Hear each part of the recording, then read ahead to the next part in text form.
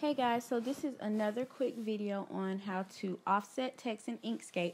I have a video that I did before, but this is a different way to offset text, and I feel like this way is a lot easier.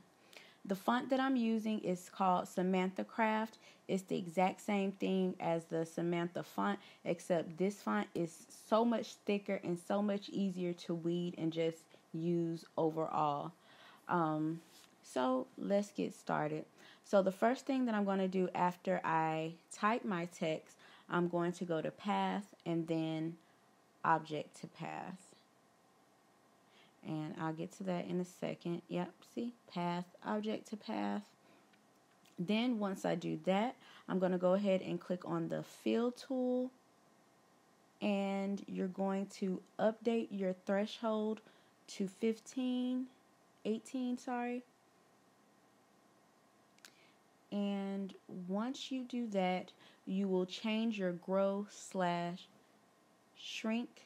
You're going to change it to points, and then you're going to start at about 18.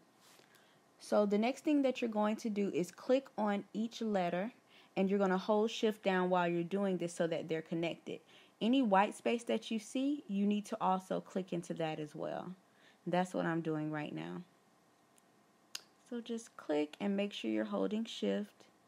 See, I'm going to go back and get that white space right there. And then click. And then now I'm going to get rid of any white space that I have.